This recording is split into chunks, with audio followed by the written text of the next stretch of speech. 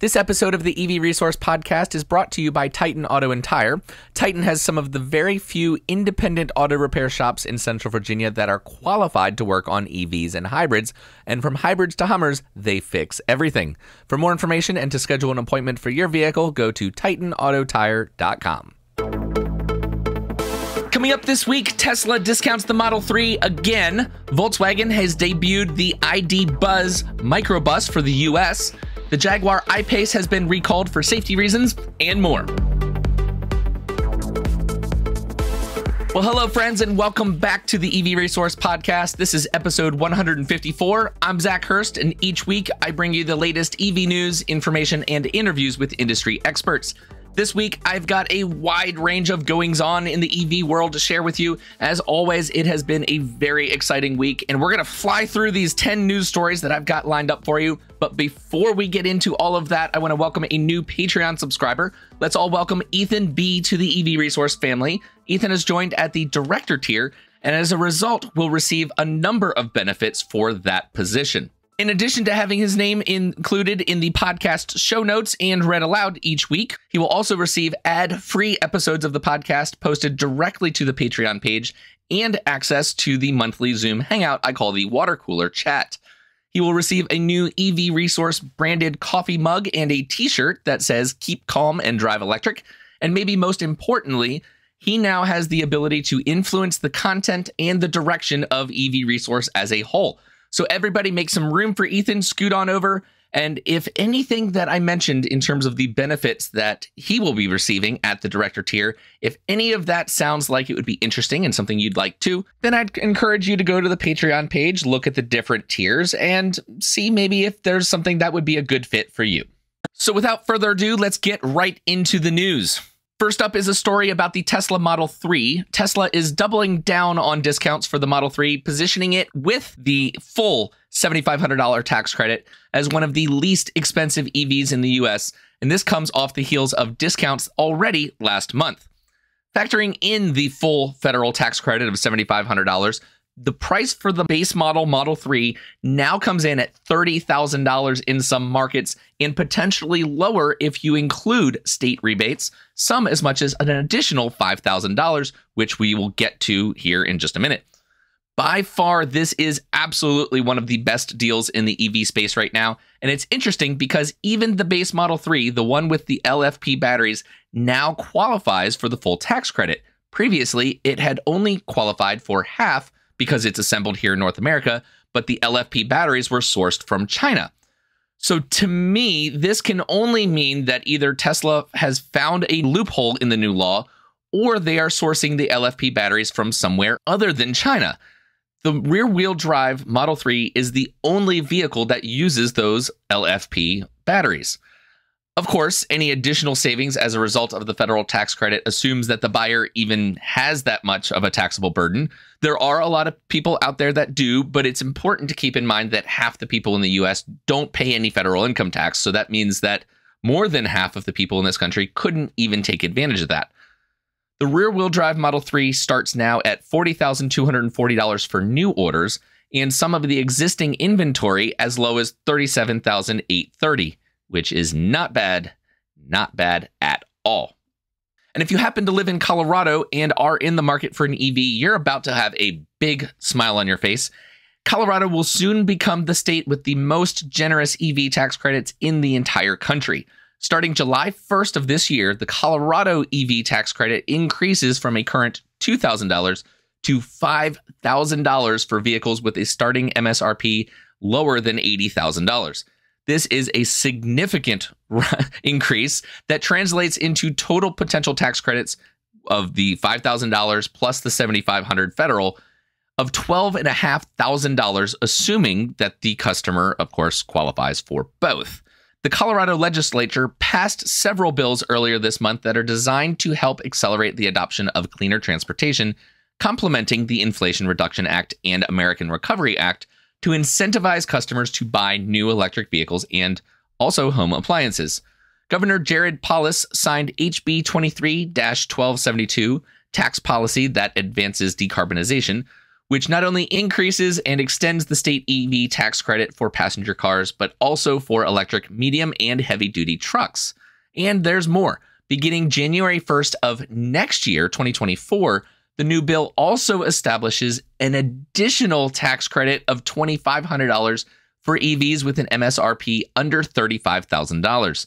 This means that Colorado residents who buy an EV that costs under $35,000 will get access to, assuming they qualify, the $5,000 state EV tax credit, the additional $2,500 on top of that, and potentially the $7,500 tax credit, for a grand total of $15,000 in credits off the price of the vehicle.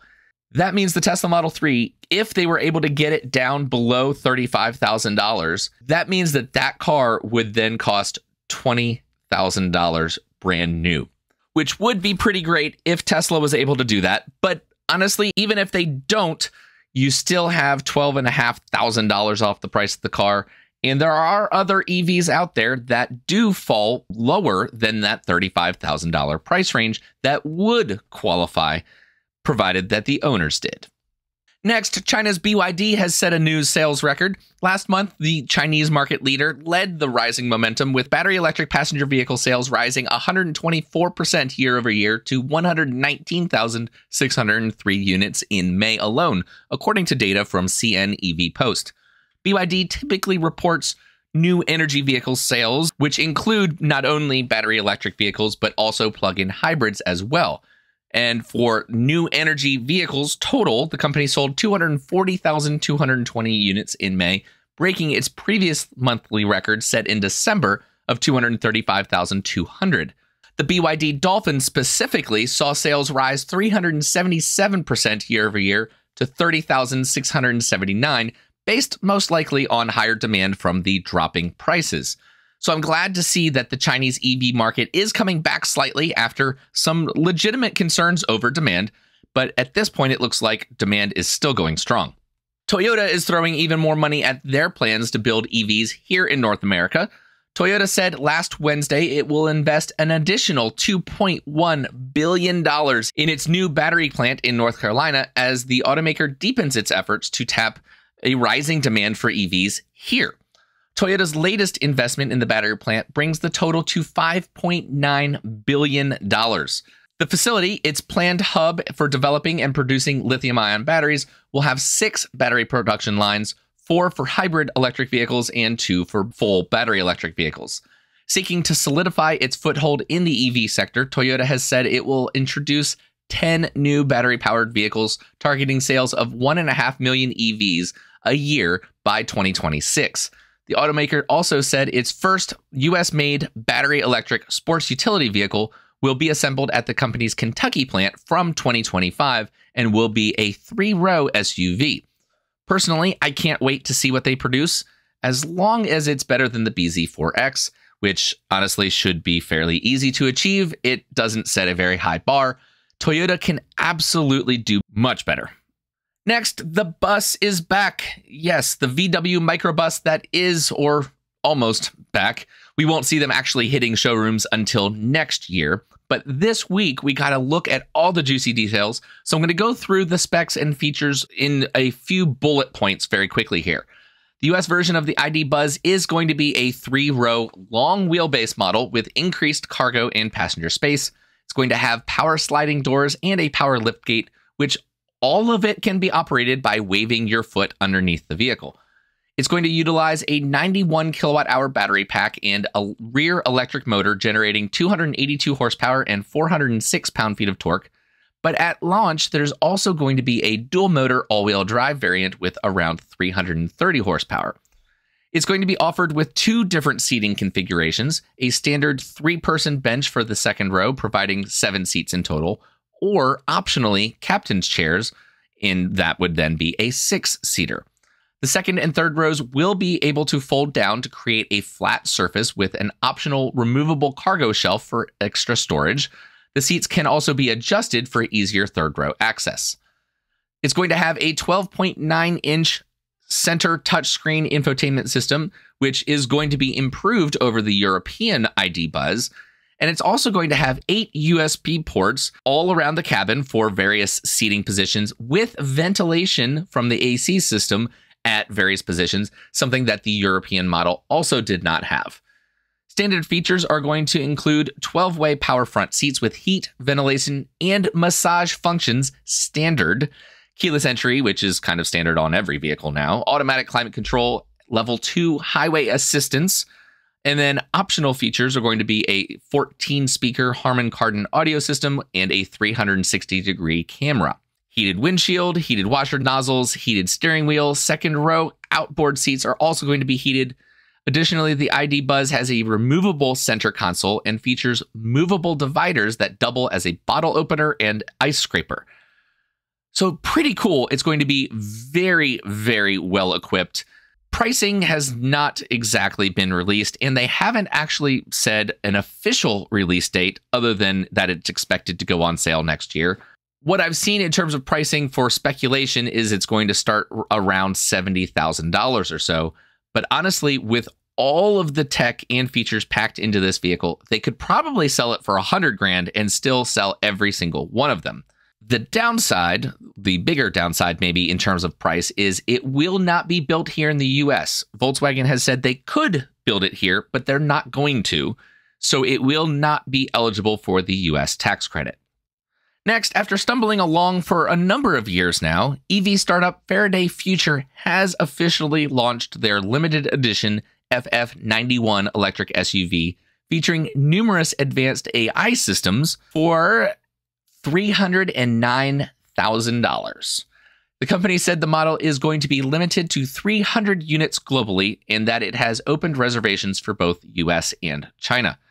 According to the company's website, the FF91 will have a 130 kilowatt-hour battery that provides an estimated, and I did the math on this one, 2.9 miles per kilowatt-hour efficiency, which is okay. It's not great, but it's not horrible either. Peak power is rated at 1,050 horsepower, and the company says that the FF91 will accelerate from 0 to 60 in 2.27 seconds. And they also mentioned that the force of acceleration is greater than gravity at 1.1 Gs.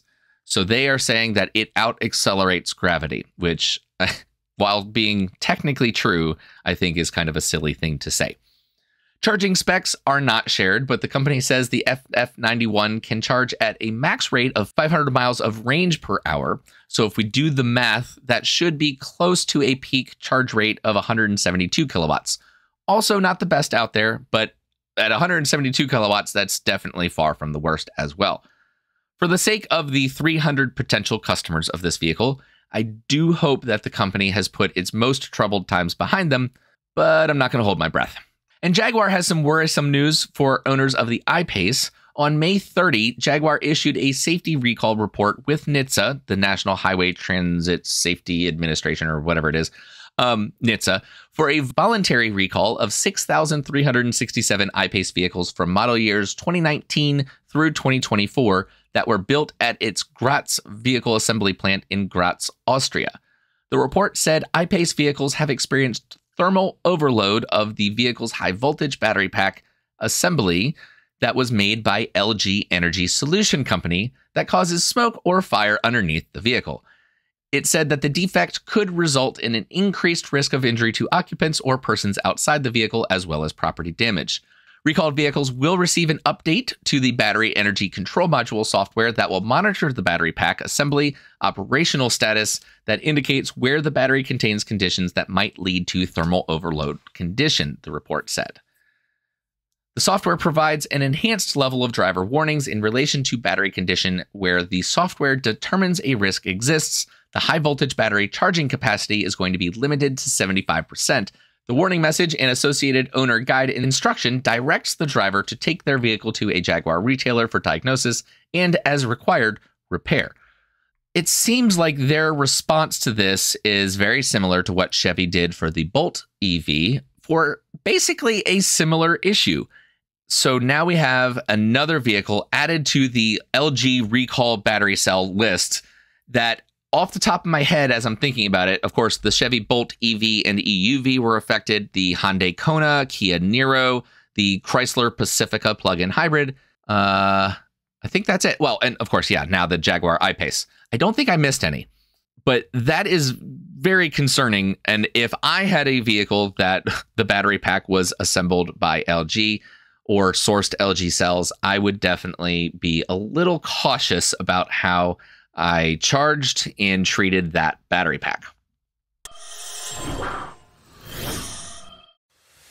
Hey guys, it's Matt Clausen, your host of the All Automotive Podcast. I've been in the automotive industry for over 30 years. I've owned my own repair shop for the last 15 years.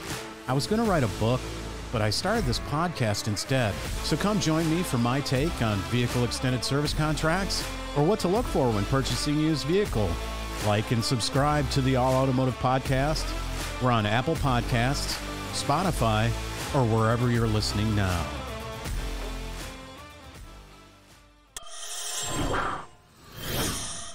Okay, if you've been listening to the podcast recently, over the past few months, I've really started to develop an irritation with talking about EV range. And if you've been a keen listener, I haven't actually mentioned range at all for any of the EVs I've talked about yet in this episode. Not the Model 3, the ID Buzz, the FF91, none of them. And I've explained previously why I think talking about range is a mistake and actually prohibits and slows down the adoption of electric vehicles. And this next story is a great example of why talking about range is absolutely 100% dumb. Motortrend on June 2nd published an article with the title, "All New Fisker Ocean EV SUV Beats Tesla Model Y EPA Range," and a subtitle that says, "Despite a bumpy start, the work put into Henrik Fisker's electric SUV appears to have paid off." Okay, so if you don't read any further, and sadly, lots of people don't read past the headlines. If you don't read any further, you might think, based on that the Fisker Ocean is a better vehicle than the Tesla Model Y. After all, range is the only thing that matters, right? Well, you know my answer. Wrong. Very wrong. You see, the Fisker Ocean is equipped with a 113 kilowatt hour battery pack, of which 106.5 kilowatt hours is usable. And the EPA rated range is, gasp, I'm mentioning it, 360 miles when you have the 20-inch wheels on the vehicle. So doing the math there, it returns a 3.38 miles per kilowatt hour efficiency on combined city and highway EPA test cycles. For the Model Y, it uses an estimated 81 kilowatt hour battery pack, so significantly smaller, and returns an EPA estimated range of 330 miles. So doing the math there, that means it achieves basically a 4 mile per kilowatt hour efficiency, or for Tesla owners that use watt hours per mile, that would be 250 watt hours per mile. So which is the better vehicle? Well, if you listen to Motortrend, it would seem that the Fisker Ocean is going to be the better bet. But anybody can cram a bigger battery into an EV and get more range and apparently more headlines. But I think celebrating that is like celebrating the SUV that has a bigger gas tank than its competitor, which I'm sure that you agree with me, that's just outright dumb. And all of this isn't to take anything away from the Fisker Ocean. I'm sure that it's amazing, and honestly, I would absolutely love to test one. But focusing on the range is misleading because there are so many factors that influence real-world range, and most people are probably never going to take their vehicle from full all the way down to empty anyway. Next, let's talk about something else that most people will never do. And maybe I'm a hypocrite for getting into this because I don't want to talk about range, but I also want to talk about other things that are probably equally as dumb. But I'm going to talk about it because I think it's exciting and I like this a lot more. Let's talk about speed. Specifically, record EV lap times at Germany's Nurburgring. Anybody who has been paying attention to the lap records and the battle between Porsche and Tesla have noticed that for the past few years, both companies have been taking turns as EV king of the ring. Well, now Tesla has dethroned the Germans once again with a Model S Plaid that has been equipped with the recent track package. Previously, Porsche had set a time around the almost 13-mile-long track of only 7 minutes 33 seconds in a Taycan that had been modified somewhat. And that's a very respectable time, putting the Taycan Turbo S in a group with the Honda NSX, Nissan GT-R, Audi R8 V10, McLaren MP4 12C, and a number of others. But now, the updated Model S Plaid has chopped 8 seconds off the previous EV record with a time of 7 minutes and 25 seconds. Naturally, as you might imagine, this announcement has led to sales of the $15,000 to $20,000 track package for the Model S Plaid selling out, and currently, as of yesterday when I checked it, it's listed as out of stock on Tesla's website. The track package upgrades the braking system, which is very needed. If you haven't heard my braking episode from when I was talking with the guys from NRS Brakes, we mentioned the Plaid and specifically how it's just not very good with the stock steel brakes. But it upgrades the braking system with carbon ceramic rotors, upgrades the calipers, steel brake lines, a new brake fluid, which is upgraded, very much needed. But then the track package also includes wheels and tires that can handle the top speed now, which has been unlocked, of 200 miles an hour. If anybody has a Model S, let me just put this out there, a Model S Plaid with the track package, and you are going to want to be anywhere close to Central Virginia, I am absolutely more than happy to test it at the racetrack. I don't think there's enough room for the full top speed of 200, but, you know, it doesn't hurt to try, right? Okay, and lastly for the news segment, I want to touch on the Hyundai Vision N concept, the Vision N74 concept, actually. And it seems that this is an idea that will not die, which I'm excited about because it's definitely one of the wildest concepts from an automaker in the recent years. It was originally inspired by the Hyundai Pony Coupe concept, the hydrogen-powered sports wedge, if you will, that looks like a Group 5 racer sprung from a William Gibson novel. It encapsulates perfectly the 1980s aesthetics design mixed with a futuristic edge. The only problem is Hyundai wouldn't build this. Or they will. It's kind of been on again, off again, but now it seems like it's back on again. Hyundai's chief creative officer, when asked by Top Gear whether it would be built, the CCO replied, "Absolutely," before adding, "We are serious about this. This could come into production. We have the platform. It's a motorsport platform," end quote. So I hope they do make a mass market production version of the concept. And honestly, I don't care what powers it as long as it's electric and can refuel by plugging into an EV charger. Okay, so that is it for the news segment, but I've got a lot more to cover, including some awesome answers and involvement with the question of the week. So don't go anywhere. I'll be right back. Do you own a business and want to reach EV owners and people interested in electric vehicles? EV Resource is welcoming businesses nationwide, both big and small, to become advertising partners with us across all platforms. The EV Resource podcast, magazine, YouTube videos, social media, and our webpage. For more information, please email Zach at hello@ev-resource.com. Now it is time for the question of the week. And if you remember, this week is going to review actually 2 questions from the prior episodes. So maybe the questions of the week in this case. For podcast episode 151, I had asked if there was one thing that you could do or change about the current progress being made to EV adoption that would speed up the process. What would it be and why? And I forgot to post it, so then I revisited that and reintroduced that, if you will, on episode 152. So Rajeev Narayan said, quote, "Improve the availability and reliability of intercity DC fast charging," end quote. And Charles Hall added, quote, "Have all manufacturers settle on the Tesla NACS. That would instantly reduce everybody's range anxiety. Electrify America has had years to improve, but hasn't," end quote. Andy Cooper added, quote, "Aside from the obvious level 3 charging situation, I'd love to see a nationwide effort to make level 2 more commonplace, like at the office, side streets, and at apartment and condo complexes. It should include accompanying laws that would prevent HOAs from blocking or placing unreasonable burden on charger installations," end quote. And before getting to the other comments, I want to respond to these 3. I agree that charging is the biggest hurdle to mass adoption of EVs. While the public DC fast charging network is expanding, we still have a long way to go. And to your points, the existing infrastructure is fraught with reliability issues. The lack of reliable options erodes consumer confidence and prohibits adoption of EVs. Range anxiety isn't a thing, really, but charging anxiety absolutely is, and we must have charging infrastructure that can fill up EV batteries in the time that people need.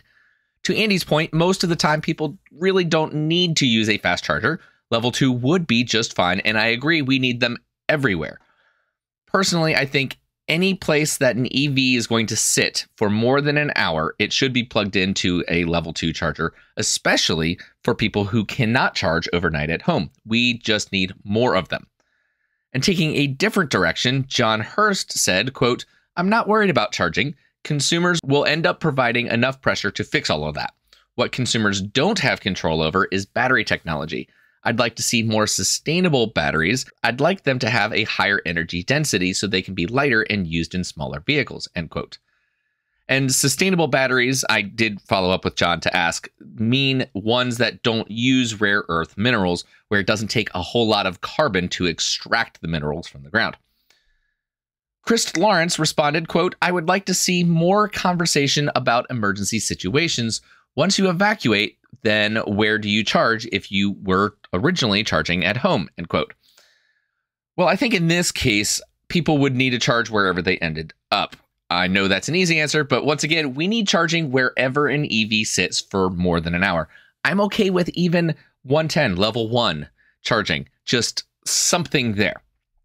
And then to the second question, which was the question for episode 152, what is the best way for EV owners and drivers to pay their fair share of road use? And I'll actually start with a comment on the YouTube video from Ronald Garrison. He said, quote, "Annually checked mileage multiplied by wheelbase for all vehicles, whatever the means of propulsion," end quote. And Andy Cooper said, quote, "I read somewhere to have it based on weight of vehicle. That one seemed interesting to me," end quote. John Hurst said, quote, "I agree that mileage and weight would be the most fair. Really, it'd make the most sense to ditch the gas tax altogether and tax tires instead. If you tax performance tires or larger tires, though, there might be a safety issue in people choosing to buy tires that are taxed less. I don't like the idea of inspections because for cars that are newer and that have less potential for safety problems, inspections are a waste of time for the consumer and a waste of tax money. Registration fees would likely not be enough to cover infrastructure improvements. If we want to encourage the adoption of EVs, I don't like the idea of taxing electricity," end quote. And so on this, I think I've made my opinion fairly known, but I do think that we should have a standard fee structure regardless of the fuel type. You know, gas, diesel, hydrogen, electricity, propane, natural gas, whatever. We should check mileage annually, either through inspections, a device that would maybe get placed in the vehicle, like some of the insurance companies have provided for their customers, or a direct digital connection to the car that can extract the odometer reading. Of those three ideas, I like the idea of just a quick mileage inspection once a year at approved locations. Doesn't need to check for anything other than the odometer reading. For states that already have vehicle safety inspections, this would be really easy as they have to record the mileage as a part of that process. And then you take the amount of miles driven and maybe apply a multiplier based on vehicle weight. As an example, vehicles that are 3,000 pounds or less would pay a 1x multiplier, but vehicles 6,000 pounds would pay a 2x multiple. And it doesn't need to be linear like that, but you get kind of where I'm going with that. Heavier vehicles would pay more. Vehicles that drive more miles would pay more. Somebody that drives a very lightweight vehicle, maybe 10 miles a day, would pay very little. Naturally, regardless of the proposed ideas from anybody, once politicians get their hands on this, I think there's going to be lots of exemptions for corporate fleets and other friends of the state or corporations that might support their reelection campaigns, etc. But I'm not going to go down that rabbit hole either. So thank you to all the answers for both questions. I love the thoughts and comments, and honestly, I cannot wait to hear what you think about this week's question of the week. And for this week, I want to know, what was the main reason that you bought an EV, or what is the main motivation for wanting to buy an EV if you haven't bought one yet? Was it to save money? Was it for environmental reasons? Was it for performance? Or was it something else? As always, I'll have the poll pinned to the top of the EV Resource Patreon page. You do not have to be a current Patreon supporter to participate, so please, I invite your comments and thoughts. On then to the EV Resource Hotline segment, which I am still not giving up yet. This is your chance to be featured on the podcast. All you have to do is call and leave me your EV question, comment, or discussion topic. The best, easiest way to do this is to use your smartphone's built-in voice recording software, record your message, and then email that file to me at hello@ev-resource.com. And the reason I said I'm not giving up is because, again, I don't have any submissions for this. So I'd actually like some feedback on this particular segment. It would appear that maybe it needs to be changed somehow. I don't know. So let me know what you think about it. Do you want me to keep this as a part of the show, or do you think that I should scrap it? I love the idea, but this show is not about me. It's about you and what you want and what you want to hear. So let me know, should I keep the EV Resource Hotline in? And if so, then I would definitely encourage you guys to participate with that. Or because there hasn't been any participation, does that mean that you don't want it and I should just scrap it? Let me know. I do have a book recommendation before I get to the final announcements. This one is for anyone curious about GM's CEO, Mary Barra, and her quest to transform GM into an electric car maker. The book is called Charging Ahead, General Motors' Mary Barra and the Reinvention of an American Icon, and it is available in the EV Resource shop. You can get the book almost anywhere, of course, but I humbly ask that you use the referral link that's in the shop for the Amazon product page, because I get a small kickback from Amazon for the referral. So naturally, that's something that I would ask that maybe you consider that. I'll also put the link in the show notes, so you make it easy. You can just click on that. I have this book, and I enjoyed reading it, and it was very enlightening, and I learned a lot about Mary Barra and kind of some of the inner workings and background and history there that you probably haven't heard. So it's pretty cool. Moving on then, I want to thank our growing Patreon family for their generous contributions. At the director tier, we have Rajeev Narayan, Andy Cooper, and as I mentioned at the top of the show, now Ethan B. At the executive producer tier, Chris Lawrence, and at the producer tier, Charles Hall, Eric Weber, and Alan Michael. So thank you to all of the Patreon members, even those that don't get their names read out. I am genuinely grateful for your support. It means a lot. Instead of mandatory membership fees or paywalls to fund EV Resource and support all of this, I, in addition to Patreon, use advertising and affiliate connections to keep this free for all of you. It will always be free. I'm never going to never going to put this content behind a paywall. But in exchange for that, I encourage you to consider supporting the organizations that support EV Resource. I have a full listing of all of them on the webpage under the sponsors tab, but the direct link is ev-resource.com/deals. There are a number of deals, discount codes, and otherwise that are listed. So if you are in the market for some of those items, services, or products anyway, then definitely check that out, and maybe you can help them, which they will help me. And then we can have EV Resource continue on. Let's see. Okay, so that would be it for things for this week. So thank you so much for joining me, and I will catch you next time.